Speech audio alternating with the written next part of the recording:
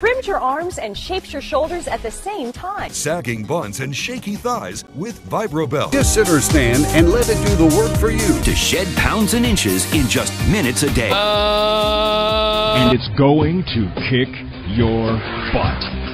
That's it. 可能大家从小就接触过类似的广告，实际上从1920几年开始，这种宣传局部塑形减脂的器械就层出不穷，一直到今天。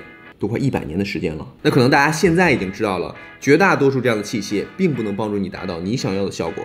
可为什么我们还是不断愿意为其买单呢？所以今天这期视频呢，咱们就从实际角度出发，给大家分析一下，如果你希望减掉某一个部位，比如说肚子从这样变成这样，什么方法可行，什么方法不可行，以及不管你现在在图片中的哪个阶段，都可以马上的采取行动，实现身材目标。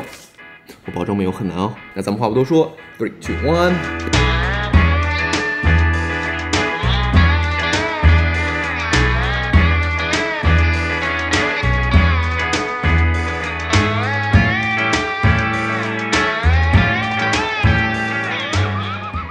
首先，咱们要弄清楚几个不可行的方法。第一，通过健身来局部减脂，也就是咱们经常说的通过运动瘦手臂、瘦肚子、瘦小腿。其实我自己刚开始健身的时候，因为想瘦肚子，所以疯狂的练一个东西叫做腹肌撕裂者。我相信不止我一个人，因为我当时没有什么健身知识，凭自己想象觉得我练某一个地方就应该燃烧某个地方的脂肪，但实际上这是一种典型的思维误区。因为咱们脂肪的功能和消耗是全身性的，尽管可能有先后顺序，但肚子往往是最后一个。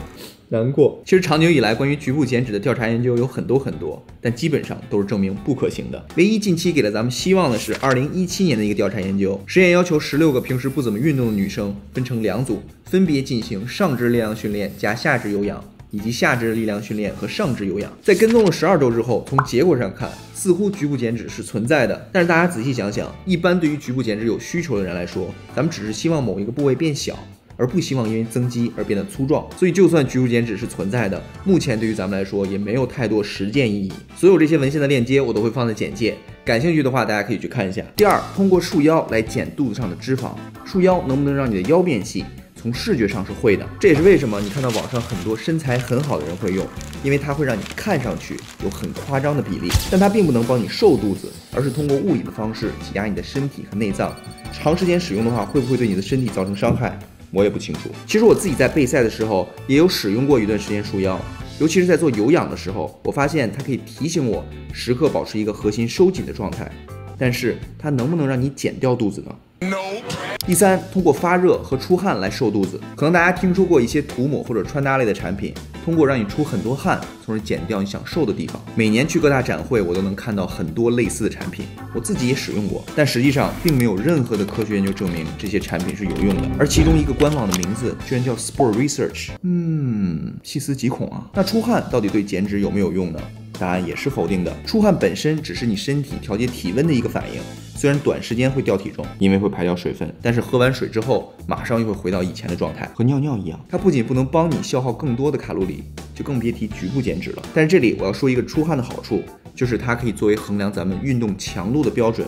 免费的智能手表。OK， 那说了这么多没用的方法，到底什么方法管用呢？第一个可以快速见效的方法就是减少你肚子里的胀气。大家看这张照片，明明当时我有腹肌，但肚子看起来很大，就是因为我有胀气的问题。而通常胀气的主要原因就是对某些食物不消化导致的。对于我来说，就是红薯类的食物，红薯真的很好吃。所以如果你也有这样的问题，第一时间你需要减少的就是以下几类食物。第一，碳酸类饮料，这个非常好理解，因为它本身就是带气儿的。大家想想，为什么通常咱们管大肚子叫啤酒肚，而不是红酒肚或者白酒肚呢？很多小伙伴以为这种肚子是因为酒精导致脂肪囤积，但实际上是因为啤酒作为一种碳酸饮料，它会让人持续胀气导致的。所以如果你要应酬的话，最好换成红酒或白酒。当然了，尽量不要喝。第二个需要注意的就是代糖。很多小伙伴问我说，减脂期无糖可乐到底能不能喝？如果从卡路里的角度讲，它确实比普通可乐要好一些，但是它却更容易让人产生胀气哦。因为咱们人体是没法消化代糖的，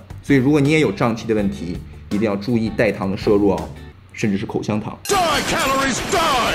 第三，牛奶。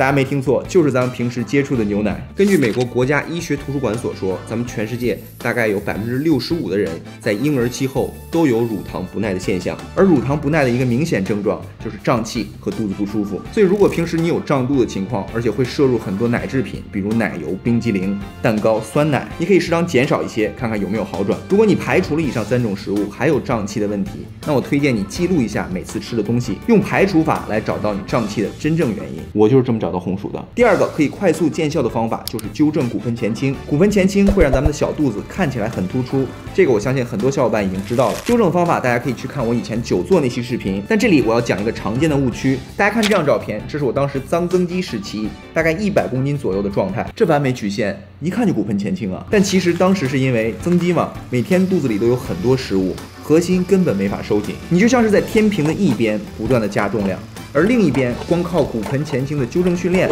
是很难平衡掉的。如果你也是这种情况，或者肚子本来就有很多脂肪的话，你最需要做的还是减脂。那说到减脂，其实也是咱们今天的重点，我们该如何通过减脂来瘦肚子呢？我相信很多小伙伴的最终目的就是能够拥有一个平坦的小腹或者明显的腹肌，但尝试了一些方法后，肚子上始终还有一层肉，扎心了。接下来我就给大家解释一下，采取哪些行动可以让你实现立竿见影的效果。假如你是在这个体脂率以上，并且没有什么运动基础的话，那我推荐大家每天做3件事。第一，每天早晨测量体重。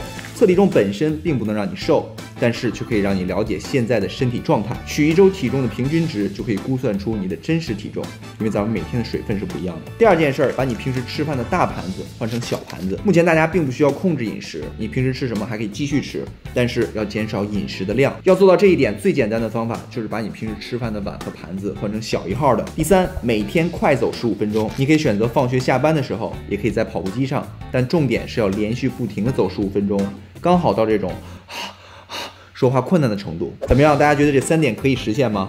怎么有点像留作业？之所以说这么具体，是因为在这个阶段，大家的重点是要培养一个减脂意识，通过每天重复做这3件事，让你时刻提醒自己，减脂没有很难，是可以实现的，而且坚持做绝对可以看到效果。OK， 假如你是在这个体脂阶段，同样的需要每天测量体重，但是涉及到饮食，只靠换盘的这种方法，很快就会遇到平台期。所以每隔一段时间，你就需要重新计算一下宏观摄入量，选择一套适合自己的饮食计划，用之前提到过的80%、20%的原则。具体方法可以参考之前饮食那期视频。关于运动，如果你的目标只是瘦，可以沿用上一个阶段的15分钟快走。但如果你想变成图片中这种脱衣有肉的状态，那我推荐大家至少要进行每周3次以上的力量训练，难度加大了哦。其实绝大部分人都在这个阶段上下徘徊，一个常见的原因就是大家错误的把重心放在了运动上，而不忌口。但刚好相反，大家应该把绝大多数的精力都放在控制饮食上，这也是最难的部分。假如你一旦遇到平台期，咱们可以通过减少食物或者增加有氧的方式来进行调整。OK， 假如你还想更进一步，减到类似于我之前比赛时的状态，这时控制饮食就不能像之前说的80%、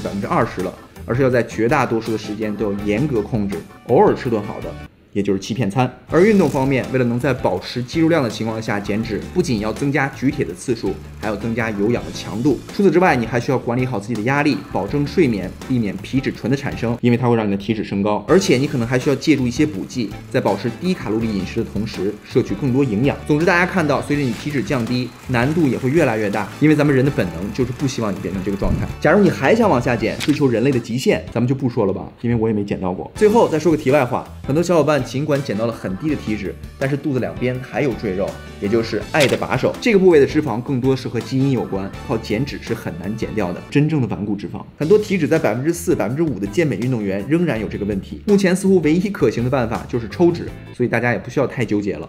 以上呢就是你在不同体脂阶段该采取哪些行动，有效减掉小肚子。如果大家觉得这期视频对你有所帮助的话，别忘了给我点个赞哦。没有关注我的小伙伴，别忘了点击关注，并把小铃铛点开哦。我知道我更新越来越慢，其实偷懒休息了一段时间，在这里还是给大家说声抱歉了。其实本来我想立个 flag， 但是自己都不相信，还是算了吧。最后祝愿大家今年夏天都能实现自己的减脂目标。出门健身的时候别忘了戴口罩、勤洗手，注意卫生哦。那今天就到这里，咱们下个视频再见。